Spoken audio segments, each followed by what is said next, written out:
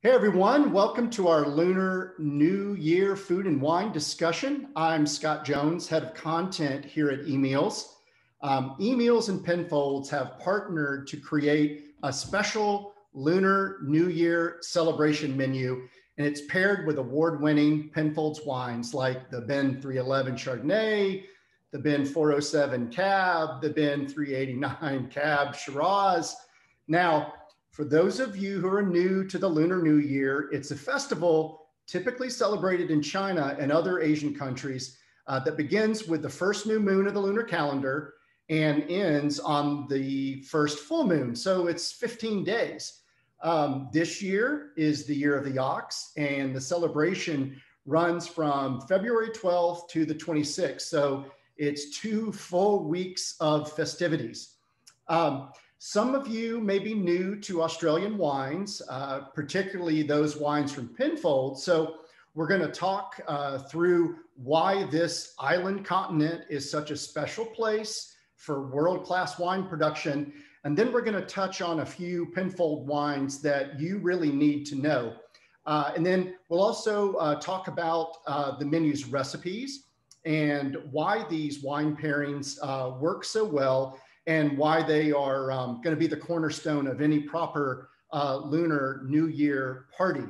Now, first, I want to welcome my co-host, Master Sommelier, Gillian Ballance from Penfolds.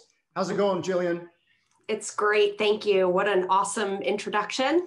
Thank you for filling us all in on the Lunar New Year, Year of the Ox. Very important agriculture. So great that we're doing a wine tasting. Yeah. Kick it off. So, Gillian, let's talk about Australia. When I first discovered wine back in the early 90s, it was those Aussie red blends that really got me hooked. But I know for a lot of my friends, many of them think of Australia as like home to kangaroos, koala bears, the dry, dusty outback. So, they're not thinking lush vineyards and top-notch wine production. So help us understand what's going on down under. Happy to do that. And, I agree with you completely. I was drinking a lot of Australian wine in the 90s as well. I worked at Windows on the World, and we had a whole page of Penfolds Grange, the icon wine. Yeah. And I familiarized myself and fell in love with this country as a winemaking region a very long time ago. And of course, we've seen the popularity kind of wax and wane over the years as other emerging regions come up and kind of compete in that same realm of those, fruit forward kind of New World style wines. But really, we feel like all you have to do is taste a Penfolds wine and you're sold. It doesn't, the wines are so fantastic. They kind of transcend any place or varietal or anything like that, and really do represent a true house style. And we can draw some parallels with California and Australia, right? Because California is warm, so is Australia. We tend to see all the vineyards down in that southern tip there, close. That green area.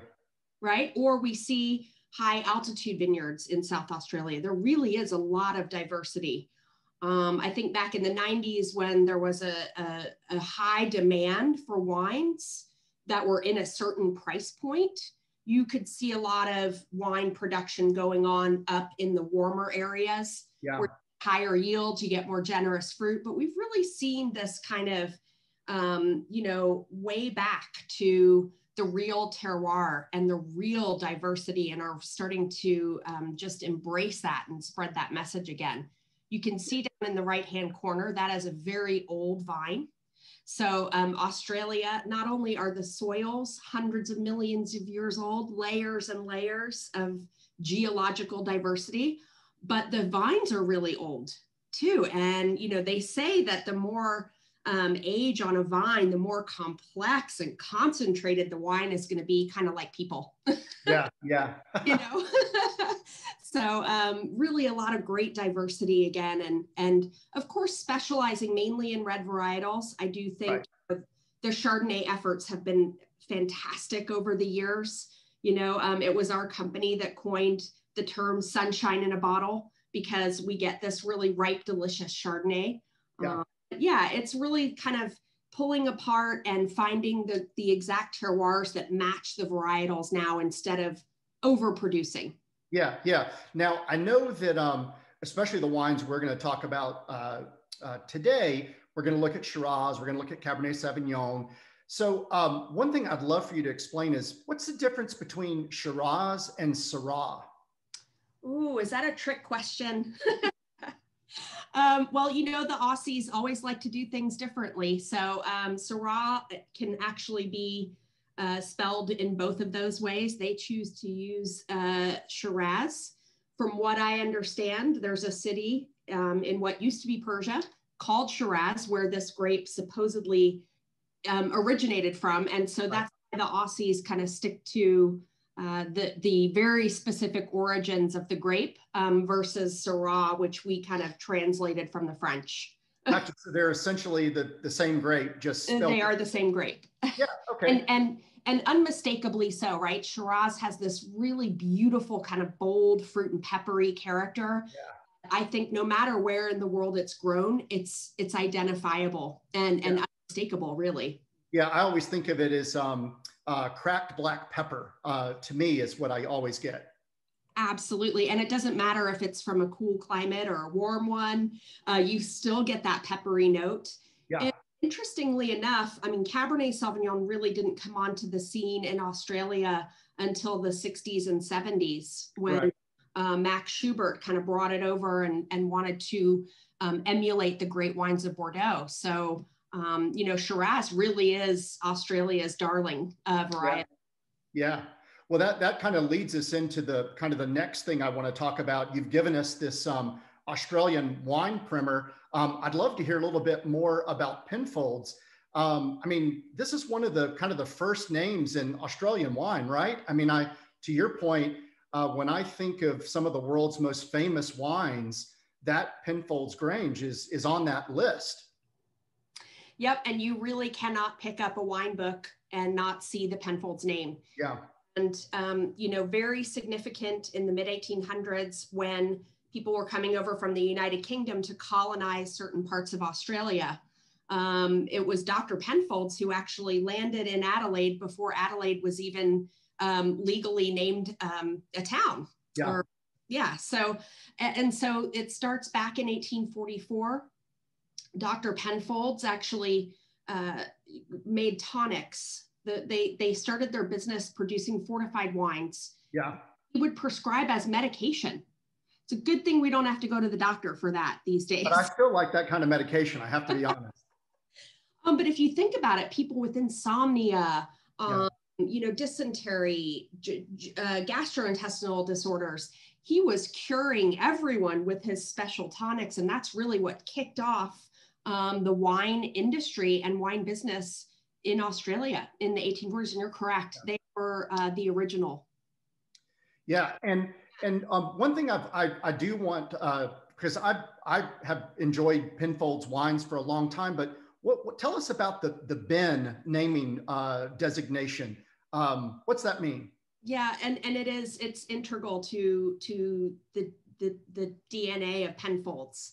It basically means batch identification number. Right.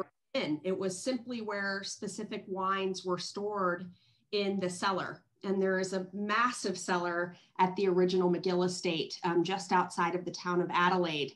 And you can still see these bins that, you know, you kind of picture them going, hey, where did you put that awesome Shiraz from Barossa that we made? Oh, it's in bin whatever. Yeah. And they coined the term. People gravitate towards it. I swear, I mean, it took me a couple trips to Australia to see how beloved and individual and unique all of these bins are, and everybody's got their favorite. And if you think about Penfolds in the 1950s, when they were kind of flipping the wine world on its head in Australia, they were really the only game in town. So they had to produce wines that were identifiable and unique for their consumers. Yeah. And that's how the trend started. So, and it continues today. When you talk about that commitment to high quality, Gillian, I mean, I find that as a brand, Penfolds has just continued. I mean, you know, yeah, we'd all love to enjoy a Grange one day, but you know, we're just looking at the wines that we're going to be talking about today, that the 389, the 407, even this 311 Chardonnay, which I can't wait to talk about. There's such this high bar for not only really high quality, but still really a lot of value, even when you're having a special wine like that. So have they just figured out the right places to grow these grapes and the right vineyard locations? I mean, you know, it sounds like this is a ongoing quest for, you know, the perfect grapes, the perfect viticultural area to create the perfect bottle. It's two things. It's their spirit of innovation, but it's also their history and tradition, right? Yeah. You can only achieve this kind of house style, this consistency, the great vineyards that we've developed by having done it for a very long time. So 175 years of winemaking. Also developing techniques that really work well with the fruit that they're growing. So different winemaking techniques are employed that sometimes seem a little rudimentary, but they do contribute greatly to the Penfolds, that lush fruit without being really overripe or overly alcoholic or disjointed. They're very seamless and integrated and beautiful. And it's something that they've mastered over the years, for sure. Yeah, that's one thing that's always, not always, but I'm always, you know, looking out for especially when I'm having a new world wine from a pretty mild climate, maybe a little warm. I feel like the alcohol can get, you know, out of balance. You know, the fruit, the extraction can get, you know, almost too much. It's really cool to understand how they've used innovation to both be a new world winery, but still, you know, embody the principles of, you know, kind of an old world European wine. It's really cool. Scott, you hit the nail on the head for sure. And I can't tell you how many blind tastings with these wines that I've done and totally botched.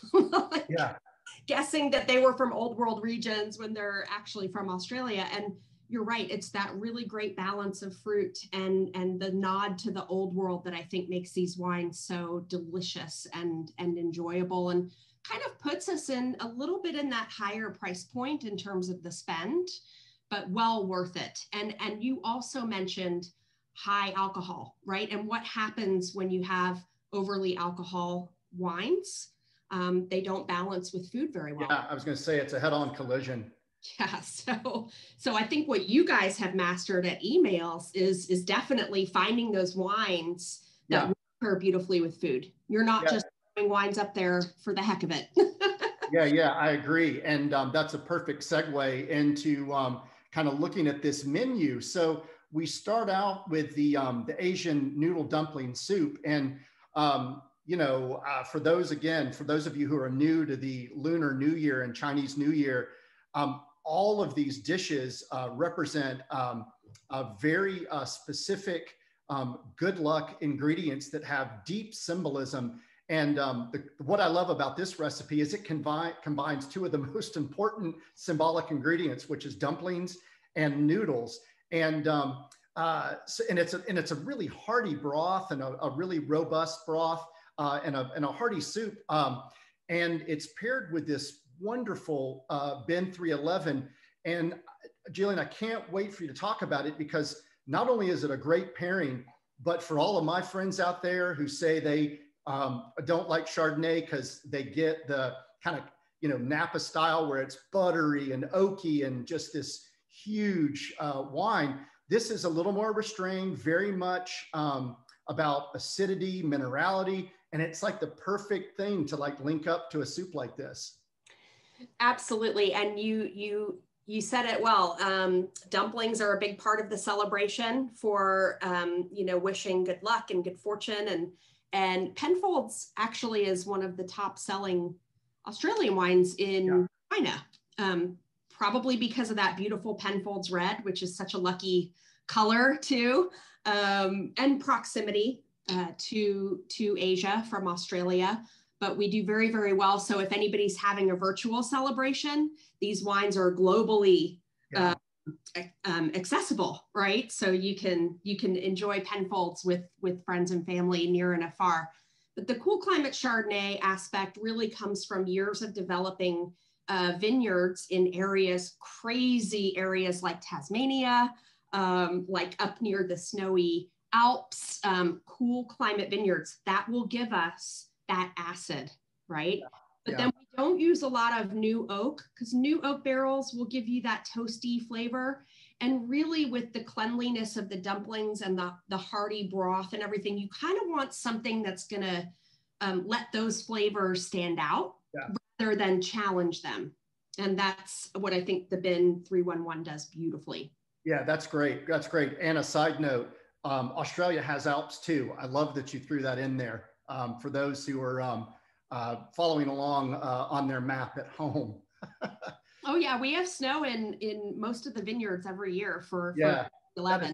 That's awesome. And then the next one we have is this wonderful stir fry. And again, you talk about fish, shrimp play an important part in any proper kind of table setting recipe feast.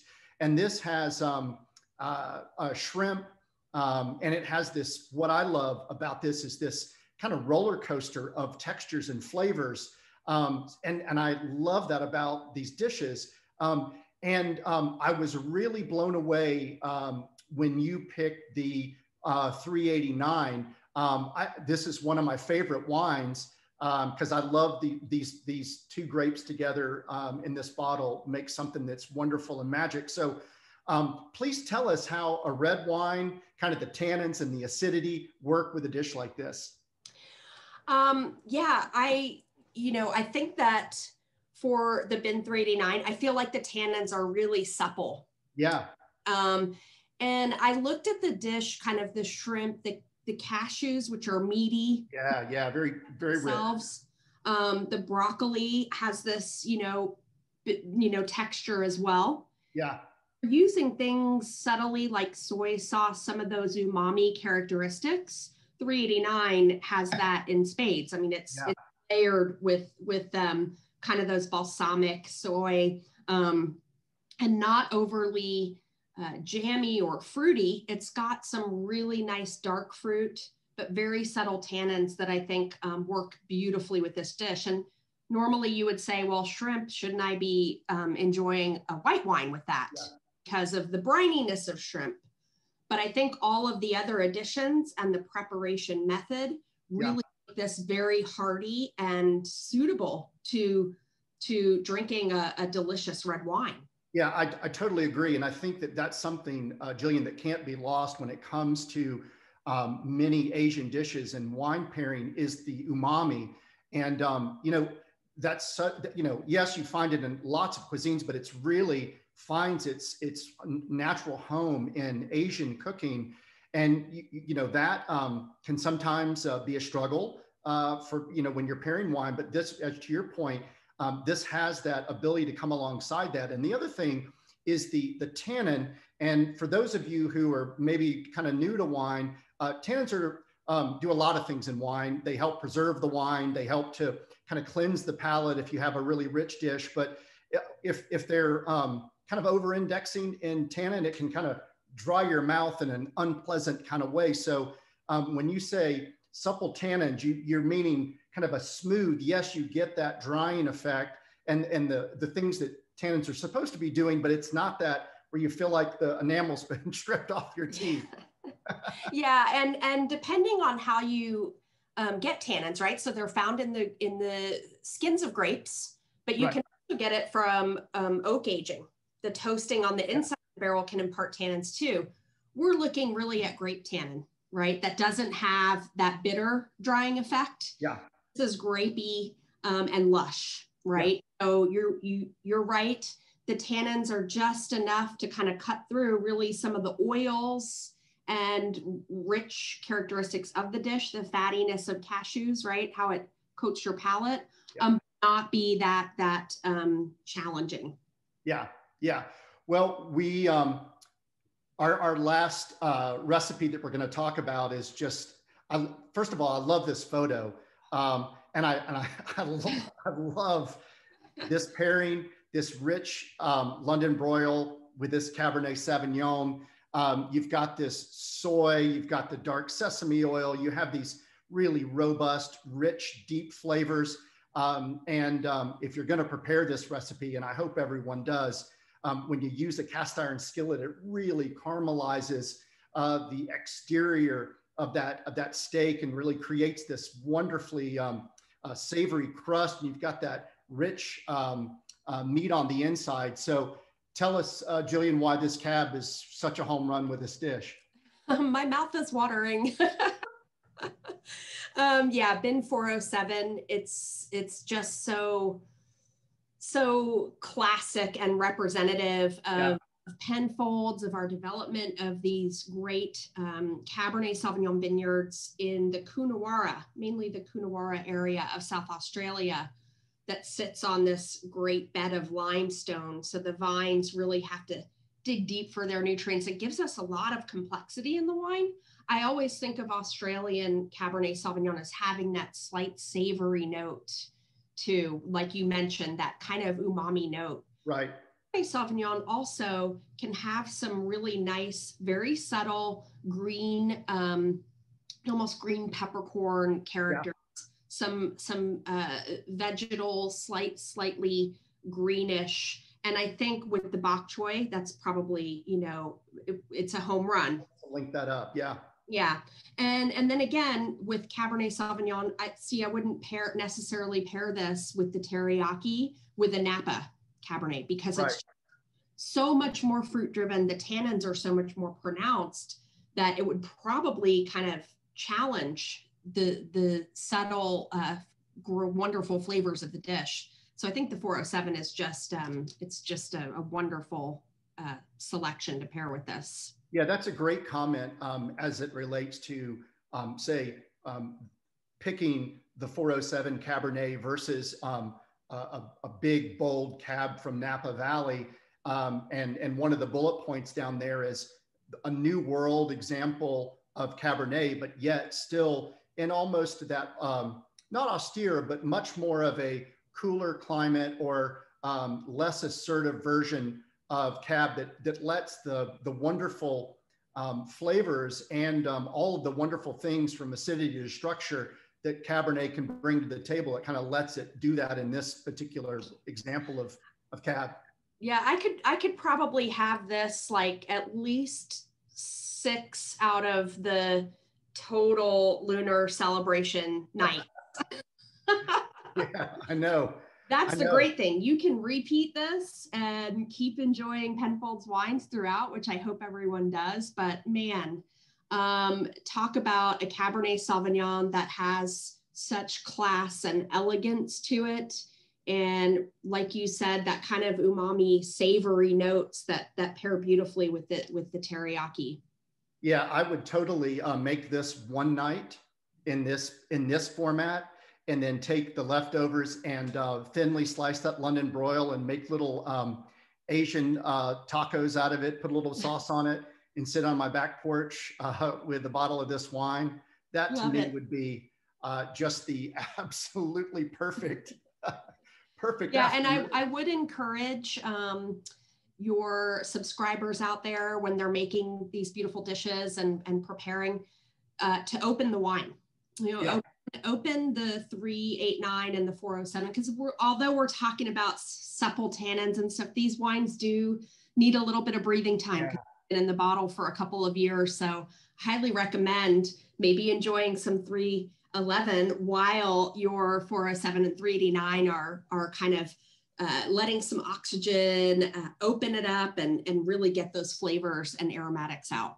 Yeah, that's a great point. I guess before we go, just maybe touch on the proper serving temperature, because I feel like in any situation, we tend to serve our white wines a little too cool and our red wines a little too warm. And when you're having special wines like this, you want to get the temperature right. So I would say probably likewise, you wouldn't want to have that 311 ice cold, right?